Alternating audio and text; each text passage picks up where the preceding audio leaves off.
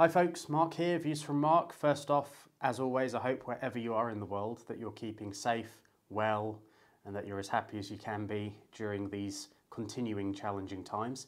Today's video is hopefully going to be a brief one just to show you the contents of this bag with this kind of cryptic looking logo on the front. It comes from a company here in the UK called Connolly. Now, they're not a company that I heard of until very recently when I was watching a few other vlogs from some other YouTubers looking up some different items of clothing and looking up some different information online. And I came across a vlog that detailed the contents of this bag, or was just kind of explaining a bit behind it, and I thought that looks really quite cool. I wouldn't mind going and trying this on. And it is actually a jacket that Connolly produce. It's featured, and this is a screen accurate version. So this is the one that is worn in the film, the upcoming Bond film No Time to Die, which unfortunately, as we know now, has been delayed yet again until at least April 2021. Hopefully there won't be any more delays, but we just have to wait and see how things go with the whole pandemic as we head through winter and head into spring next year. But hopefully, fingers crossed, there won't be any more delays. So as I say, they have at Connolly a jacket called the Giubbino, which was produced in a limited edition run. They worked with some manufacturers in Italy and wanted to produce kind of a classical looking, unique take on like a 50s bomber jacket. So the jacket's made, it's 59% linen, 41% cotton, it's dry clean only, which is fine. But I've seen some set photos, and this jacket appears to feature in the section of the film which is in Italy. And I believe it will feature before the car chase, which is something we've seen in all the trailers and promotional material. So I saw this jacket, I saw a vlog about it, and I thought, oh, that looks really interesting. I wouldn't mind going and checking that out.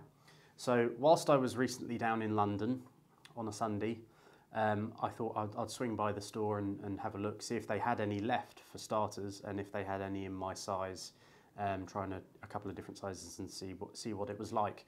So unfortunately it was closed, the store was closed on Sunday. I probably should have looked that up first, but I was down again in London a few days later because I had to pick something up, and I thought I'll go in and I'll have a look. So I went along to Connolly.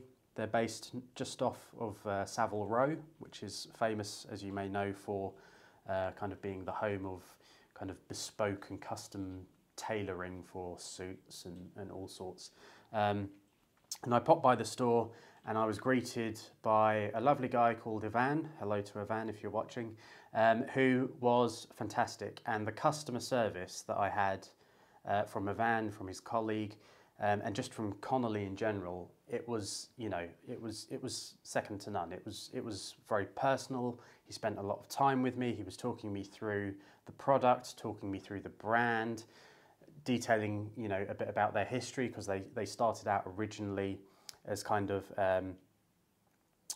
saddlers and shoemakers, and they supplied leather exclusively to the likes of Ferrari, Bentley, Jaguar, Aston Martin. So whenever those premium product cars were being put together and the manufacturers wanted the finest leather, they would go to Connolly and they would supply the leather for the interiors of these amazing looking cars. So everything from the DB5, so we've got a Bond connection right there, all the way through, they supplied leather. And they also do clothing. So Ivan was great. He was explaining to me that whilst they're a brand that you may not have heard of, it's always their desire to produce and be an authentic brand. It's exclusive in a sense of, I suppose, it's word of mouth that you learn about them. And it was, as I say, from watching a few other vlogs that I heard about them, looked at their website. They've got a lot of very nice looking items on there and garments. I was obviously Bond connection, Bond fan, interested in checking this out. So I ended up trying on the jacket. Ivan was great in sizing me up, measuring me, making sure, and then explaining how it should be fitting, how it should feel, and everything like that. So it was a very personal service, very one-to-one, and good to get that kind of insight, because it's fine if you go into a store and you're trying on what you could call a premium or a kind of a luxury brand, trying it on, and you can see yourself in the mirror and you think, okay, well, that looks like it fits right. And then you have the insight of someone who knows that little bit more to say, how's it feeling on the shoulders? Let's measure. And, you know, measured me up, measured my chest, the shoulders, width and everything to see how the jacket was fitting, and, you know, recommended the size that I ended up going for, which is a size small for me. And so, yeah, I ended up buying the jacket, and without further ado, I realise it's been about 5 minutes of me talking now. I'll open this up and give you a view of what is inside as well. So as you can see, you get this lovely branded, logoed Connolly bag. I'll just turn this around. You've got Connolly on the back here. And then they kind of, you know, they put the bag together, you do the painful part, you pay for your items, and then they kind of seal it up with these tags on the top. So I'll just cut through these and open up the bag. Very gently, there we go, making sure I'm not damaging anything inside.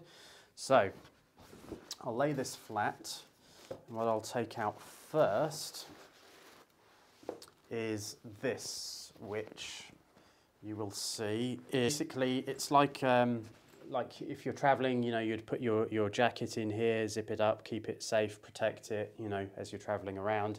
It's very nice. Giubbino, I hope I'm saying that right. Giubbino on the front there, Connolly. So that's nice to have. So it means if you are traveling, you know, as I say, if you're traveling and you're not going to be wearing the jacket in between destinations, you can make sure it's protected and carried safely. So that's very nice indeed. And it's nice that it's branded and it's got the name of the jacket on there and bits and pieces like that.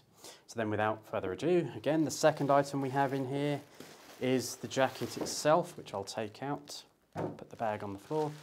So presented as you would expect, in some nice tissue paper, which we'll open up very gently.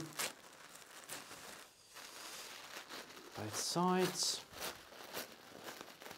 And as I say, I'll put the link to Connolly's website in the description below. It's well worth going on, having a look at their lineup and what kind of things that they do.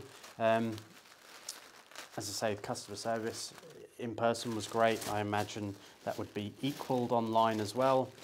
And then here we have the first look at this jacket in the flesh, as it were. So here we have, you can kind of get an idea of the colouring there, that blue. It almost looks a bit of a denim feel to it, but or a denim look to it. It looks like denim, but it isn't. As I say, it's 59% linen, 41% cotton. It's very nice. The buttons at the front here have Connolly around the side, so that's branded. A very simple tag on the inside there. You've just got Connolly on the inside. There's no size information that you could take from that, but very, very simple. What I'll do is I'll open this up so you can get a proper look at the jacket. So as I say, this is they went for a 50s style bomber jacket look to it, and it does meet that criteria once you're actually wearing it. I can say it's got some great pockets at the front.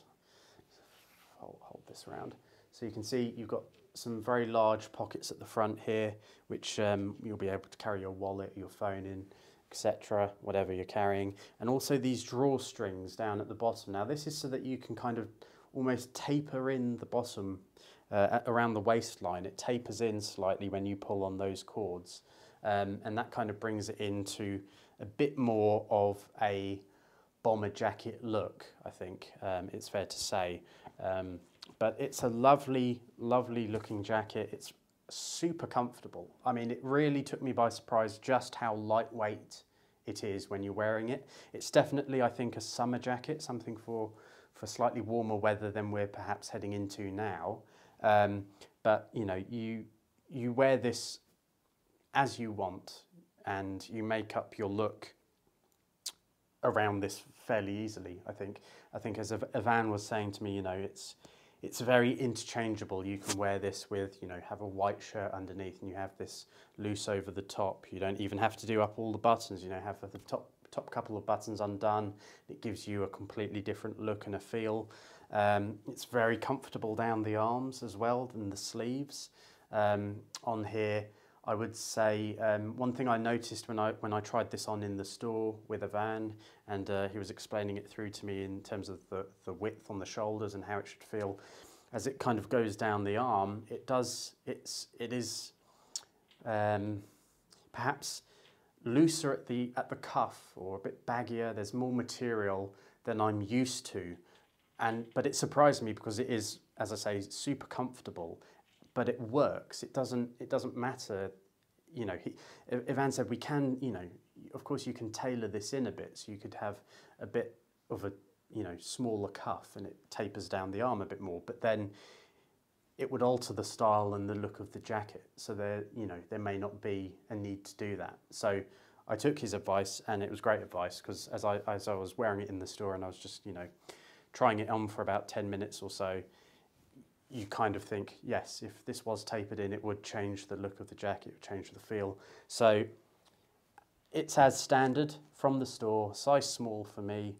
It's fantastic looking. It's very interchangeable, you know, white shirt or a polo shirt underneath, or even a plain t-shirt. You know, white plain t-shirt underneath this jacket would look fine. So I'm looking forward to some warmer weather to wear this, but I'm going to wear it in the meantime, maybe with a nice sweatshirt underneath, perhaps a kind of a cashmere jumper underneath, you know, something nice and thin and light but warm at the same time. With this over the top, I think will look really nice with a pair of chinos, whether you've kind of got the classic beige chinos or the grey chinos, which I think is a similar look to what the set photos show in terms of Daniel Craig in Italy when they're filming the scenes with this jacket. So that's it really. As I say, check out their website, have a look at their brand.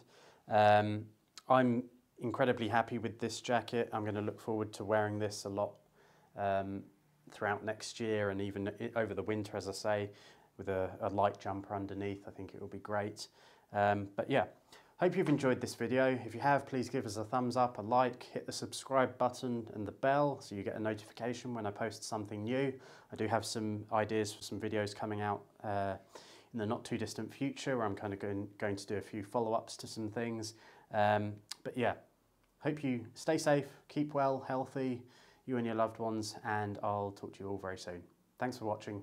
Bye-bye.